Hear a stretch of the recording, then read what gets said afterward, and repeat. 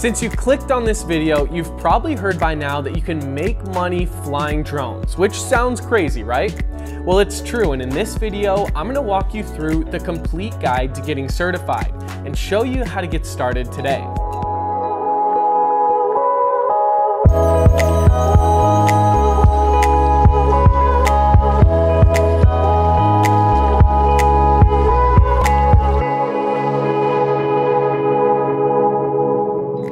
Over the last few years, I've been able to help over 12,000 students become licensed drone pilots. Throughout that time, I've answered some of the most frequently asked questions surrounding the Part 107 exam.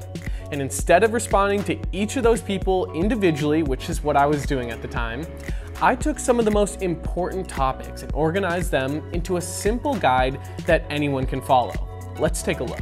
If you're new to the industry and thinking about using your drone to make some additional income on the weekends or receive any type of monetary compensation for your drone work, you will need a license. The process is very straightforward. To receive your license, the FAA requires all pilots to first pass an in-person exam that are known as the Part 107 exam. The exam is 60 questions in multiple choice format with 3 answers to choose from, either A, B, or C. Some questions will require you to reference airspace maps and weather charts that are provided during your exam. To pass, you'll need a score of 70% or better. In other words, you must get 42 of the 60 questions correct. And once you pass, the government will issue you a license in the mail, which comes in the form of a physical card. Pretty cool, right? And yes, the license is valid in all 50 states. So you've taken a look at the regulations and you need help passing the Part 107 exam. Let's take a look at what you need to qualify. First, you must be at least 16 years old. You must be able to read, speak, write, and understand English. You must be in physical and mental condition to safely operate a drone. You must pass the initial knowledge exam at an FAA-approved testing center, and as always, you must be subscribed to our YouTube channel. Check all the boxes, great. So here's where our guide really starts. Step number 1, now that you're familiar with the Part 107 exam, we'll dive into the process of registering your drone. So you have to have your drone's registration in your possession with you while flying, and you are required to show it to any federal, state, or law enforcement officer upon request. Each drone registration is only $5, and to do this, you'll want to navigate to the FAA's Drone Zone website. You'll create an account by providing your email and setting up a password, and then you'll register your drone as an individual or a business. Once complete, you'll receive a unique registration number that you can print out and attach to the outside of your drone where it's easily accessible. You're now ready to start studying for the Part 107 exam. Finding an online test prep course is one of the best options for studying at your own speed. Our Part 107 study guide has condensed the topics that are necessary to pass the exam into tiny, manageable video lectures. Using the Altitude University Test Prep course, our students have been able to breeze through the studying in just a few weeks. With that said, the FAA recommends a minimum of 15 to 20 hours of studying, but everyone learns differently, so take your time while going through this self-paced material. I know you've put that amount of time into a project or a test at some point in your life, and I bet you didn't come out a certified drone pilot. Here's what it comes down to: study, schedule, and pass. I've included a free study guide linked in the description that you can use to prepare for the exam, and it'll pop up right here if you want to click on it and check it out. You'll be able to watch the videos at your own speed and go back on previous sections to review. The course comes equipped with video lectures for each chapter and the corresponding text below the video that you can use to read along.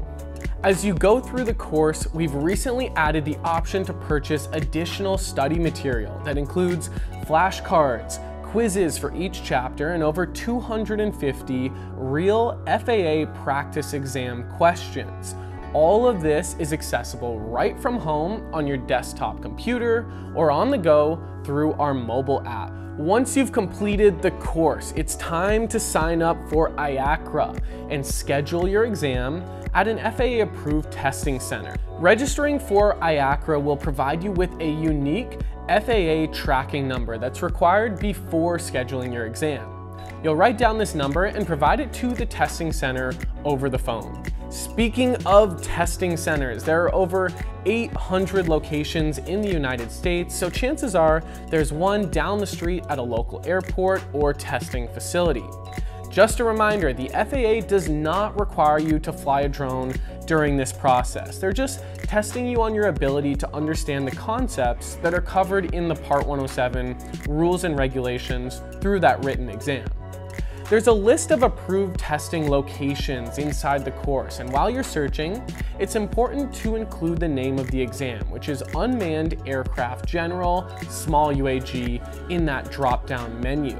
And now that you have your tracking number and you've found a location in your area that you're ready to schedule your exam with, to do it, you'll create an account with PSI and choose a day and a time that works best for your schedule. Now you may be wondering, how much does the exam cost? The testing fee is $170, and that's paid directly to the testing center. You'll do this over the phone or online when you register. It's important to note that if you choose to not use a test prep course and you end up failing the first time, it is another $170 every time you take the exam. But because you're using our online test prep course, you'll be a part of our 99% pass rate. Take the exam at your own speed, and remember, you have 2 hours to complete it, which is more than enough time. You'll be told right away that you've passed the exam, and the testing center will give you a document with that passing grade and clear instructions on how to apply for and receive your certificate in the mail. With a smile on your face, you can head back to your house after this big accomplishment and finish up the process. Now that you've successfully completed the course, scheduled your exam, and passed, you'll need to print out your temporary remote pilot certificate until your permanent one arrives in the mail. The instructions can be found on that sheet that your testing center will give you. You'll use IACRA again to electronically sign and receive an email with your temporary certificate, and during this time, TSA will run a background check to verify your information. When you receive the email, you can print out your temporary certificate until your permanent license card comes in the mail. Your temporary certificate will be a valid form of ID for Part 107, and the process for your card to arrive typically takes anywhere between 5 to 7 weeks. Once your license arrives, your only job is to follow the rules outlined in the Part 107 regulations, and you'll be required to maintain your status every 24 months. Prior to April 2021, you were required to recertify by taking another in-person exam. However, drone pilots who are already certified no longer need to take this recurrent test in person. There's now an option to take the exam online through a free online training course put out by the FAA. It's a short 45-question test, and the only thing you'll be required to do is maintain your Part 107 status moving forward. So there it is, the ultimate Part 107 certification guide. If you found this video helpful or you have any questions about the process, please feel free to leave them in the comments and I'll respond to you directly. We'll see you inside the course.